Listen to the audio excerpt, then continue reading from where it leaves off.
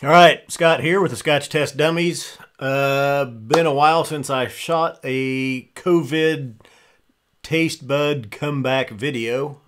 I should be on day, let's see, last Saturday was the 12th week. 7 times 12 is 84, and then 2 days, this is Monday. So day 86. I had COVID mid to late October. Lost my taste and smell completely. It's slowly been coming back.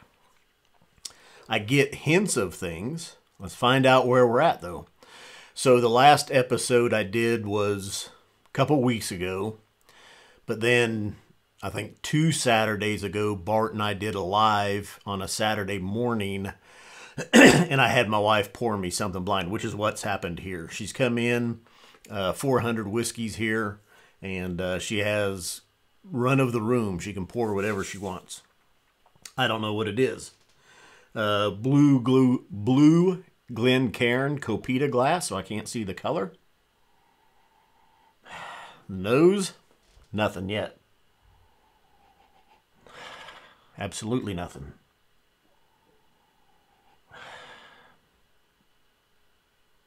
Could be Sprite. Although there's not any Sprite in this room.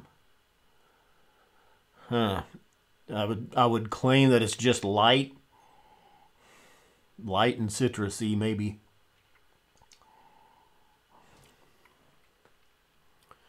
Not get anything else on the nose. And I can tell that's been what's hampering me, is my sense of smell. I'm getting more taste-wise, but my smell is pretty much non-existent.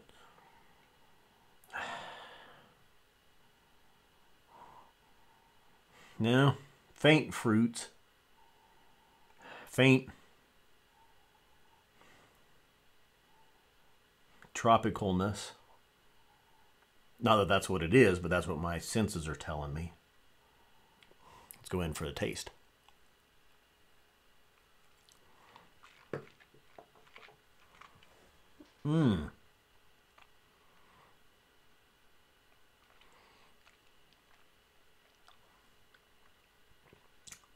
I can tell right away that was higher ABV. Ooh. Strong vanillas, oak, citrusy, just faint hints. Does not feel peated. Does feel maltish. In other words, not bourbon. Wow. And I don't even have my water with me.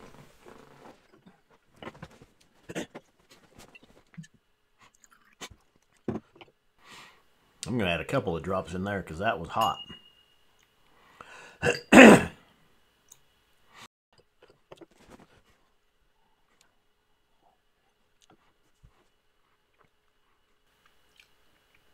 Ooh, it's still hot. That is. Boy, I'm not getting much on the palate though. But I mean, I can tell you it's not peated. I don't get any sherry influence at all. Malty, citrusy, vanilla-y.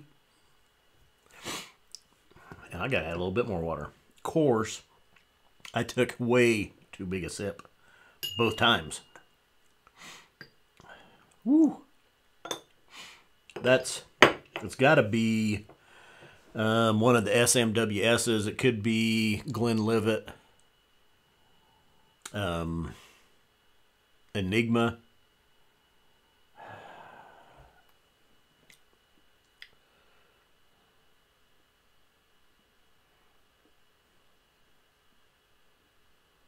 Could be Abelauer, Abuna, not the sherry cask finish. Alba, is that it? Abuna Alba?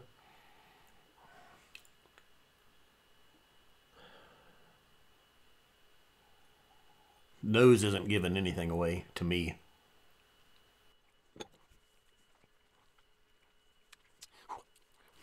I'll stick with single malt Scotch. No sherry cask, no wine cask influencing, no peat. Ex-bourbon cask. So let's find out what we got. Abelar Abunad Alba. Now I only said that because I see the bottle sitting up here as I was scanning for high strength ex-bourbon cask whiskeys. So really a lucky guess. But I'm getting some notes, enough to deduce, conclude, guess, put 2 and 2 together. Until next time, thanks for tuning in. Cilantro, Dummies.